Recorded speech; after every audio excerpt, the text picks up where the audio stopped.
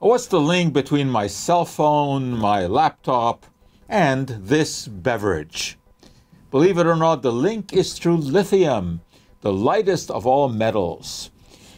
Pretty interesting story about 7-Up. Takes us all the way back to 1929, when Charles Grigg invented this beverage, originally calling it lithiated lime soda. Why? Because he had heard stories about people drinking naturally lithiated water, because lithium is found in the soil, in Lithia Springs, Georgia, and that they were claiming that they were happy. Well, eventually, of course, we know that lithium compounds came to be used in manic depressive illness. But he really didn't know about that, but he saw marketing opportunity. So he took some lithium citrate, added it to water, and came up with 7-Up. Why 7-Up?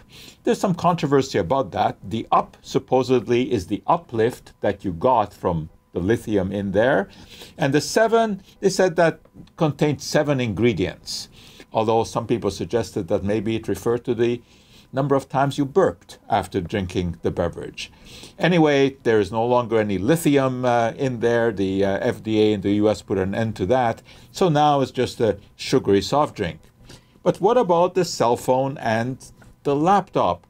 They couldn't possibly function without batteries. Which kind of battery? It's the lithium-ion battery. This is a real breakthrough. First of all, lithium as a metal is very, very light, so that you can store a lot of energy in relatively little weight. All batteries really work the same way. They produce a stream of electrons. That's what current is.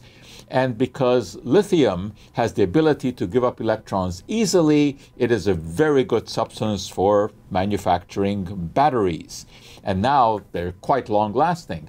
We have the batteries in automobiles, and you can go 400 or 500 kilometers with a single charge, which is really quite amazing. Of course, it doesn't mean that there are no problems with those batteries. There are, because what happens to them when they eventually cease to function? Recycling technology is around, but it requires a lot of sophisticated machinery, and you also have to be dealing with a lot of materials that are potentially toxic. Also found in these lithium-ion batteries is cobalt.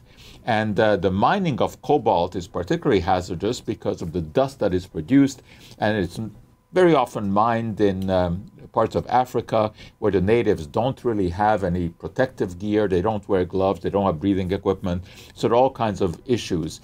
And there's a real impetus to find efficient ways of recycling the lithium-ion batteries because, of course, we are going to be using more and more of them. But to give you an idea of the impact that these batteries have had on our life, the Nobel Prize. The Nobel Prize this year in chemistry went to 3 professors who had major roles to play in the development of the battery. John Goodenough, what a name that is for a Nobel Prize winner, Stanley Whittingham, and Akiro Yoshino, Japanese researcher. And they shared the Nobel Prize. That's my Nobel Prize. Well, I don't really have one. Well, I guess I do. This is mine. It's a replica. But the Nobel Prize, of course, is the most exalted prize in science. And never, I think, was it more deserving than for the lithium-ion batteries. Why? Because it makes our life easier.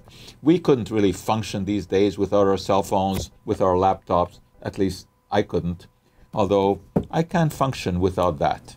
It would be kind of, I think, opportune to toast the lithium-ion battery with the formerly lithiated soft drink, except that I don't drink soft drinks.